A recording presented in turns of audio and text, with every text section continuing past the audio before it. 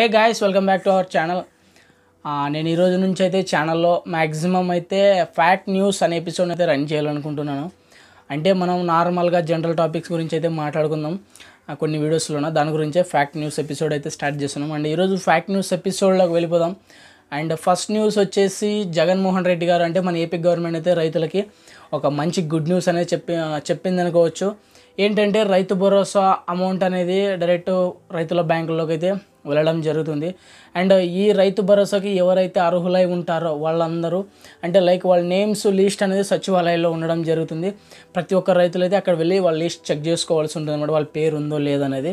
And second thing ఏంటంటే మన ఈ రైతు భరోసా కింద దాదాపు 6,500 కోట్లు అయితే మన ఏపీ గవర్నమెంట్ అయితే ప్రకటించడం జరిగింది. దాంట్లో వచ్చేసి తొలి విడతగా 2,800 కోట్లు అయితే రైతులకు ఇవ్వడం జరుగుతుంది.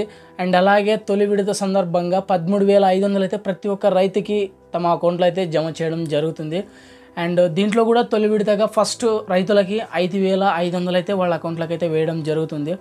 ఇదేనమాట. And second thing third thing ఏమంటే మీకు ఏమన్నా రైతు భరోసా డబ్బులు కానీ పడకున్నట్లయితే మీరు 1902 అనే నెంబర్కి అయితే డయల్ చేయాల్సి ఉంటుంది. అంటే మీ యొక్క కంప్లైంట్ అనేది అక్కడ వల్ల చెప్తే వాళ్ళు అనేది మీ యొక్క కంప్లైంట్కి సొల్యూషన్ అనేది ఇవ్వడం జరుగుతుంది అనమాట. అండ్ అలాగే ఈ యొక్క రైతు భరోసా పథకం అనేది 4 ఏళ్ళు అంటే 4 సంవత్సరాలు కాకుండా 5 సంవత్సరాలకి అయితే వీళ్ళు ఇస్తామని చెప్తున్నారు. అండ్ అలాగే ప్రతి ఒక్క రైతుకి 67,500 రూపాయలు అయితే గవర్నమెంట్ ఏపీ సర్కార్ అయితే ప్రతి ఒక్క రైతుకి 5 సంవత్సరాలు ఇవ్వడం జరుగుతుంది. ఈ తొలి విడత అయిపోయిన వెంటనే రెండో విడత వచ్చేసి ఆగస్టులోనైతే విడుదల చేయడం జరుగుతుంది. అండ్ మూడవ విడత వచ్చేసి సంక్రాంతిలో విడుదల చేస్తామన్నట్లే మన ఏపీ సర్కార్ అయితే చెప్పడం జరుగుతుంది.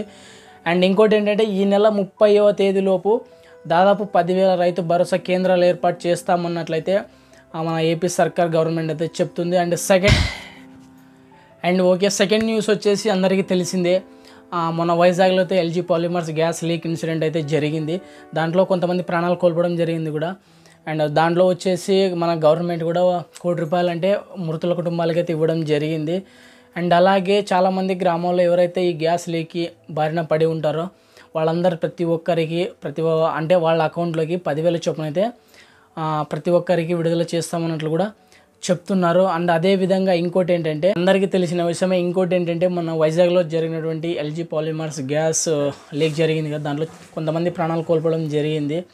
అండ్ మృతుల కుటుంబాలకైతే మన ఏపీ సర్కార్ అయితే 1 crore ఇవ్వడం కూడా జరిగింది.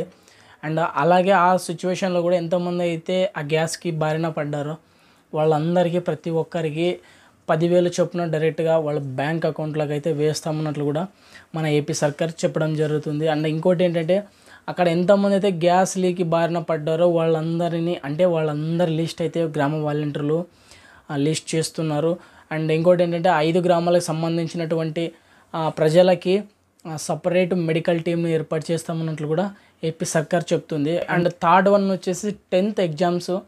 అండ్ మన ఏపీలో ప్రజెంట్ అయితే చాలా దుమారం లేపుతున్నమాట 10th ఎగ్జామ్స్ మీద. చాలామంది ఏమనుకుంటున్నారంటే డైరెక్ట్గా వాళ్ళని పాస్ చేస్తారు. లైక్ ఏంటంటే ఇంకోటి ఏంటంటే మీరు ఎగ్జామ్ రాయాల్సిన అవసరం లేదు, ఈ సంవత్సరం మీకు లైక్ ఎగ్జామ్స్ ఉండవు, నెక్స్ట్ ఇయర్ మీరు రాసుకోవాలని చాలా రూమర్స్ అయితే వచ్చాయి, ఫేక్ న్యూస్. బట్ వాటన్నిటికీ మన ఏపీ సర్కార్ అంటే ఏపీ గవర్నమెంట్ అయితే చెక్ పెట్టింది. అదేంటంటే ఏపీ గవర్నమెంట్ అయితే ఎగ్జామ్ డేట్ అయితే విడుదల చేసింది అఫీషియల్గా. అదేంటంటే జూలై 10 నుంచి జూలై 17వ తేదీ మధ్యలో అయితే ఎగ్జామ్స్ కండక్ట్ చేయాలన్నట్లయితే ఒక మాటకైతే రావడం జరిగింది. అదేంటంటే యాక్చువల్గా అంటే మనకి ప్రీవియస్ ఇయర్ ఎలా ఉండేదంటే ఒక హిందీ తప్ప మిగిలిన సబ్జెక్టులన్నీ పేపర్ 1 పేపర్ 2 అని ఉండే, అలా రాసేవారు కూడా ఎగ్జామ్స్. బట్ ఈ సంవత్సరం అనేది ఒకే పేపర్లో ఉండడం కూడా జరుగుతుంది. అది కూడా టైమింగ్స్ వచ్చేసి మార్నింగ్ 9:30 నుంచి అండ్ 11:30 వరకు, 9:30 నుంచి 11:30 వరకు కొన్ని ఎగ్జామ్స్ ఉంటాయి. అండ్ అలాగే 12:30 వరకు మ్యాక్సిమము గవర్నమెంట్ ఏం చెప్తుందంటే అతి తక్కువ సమయంలో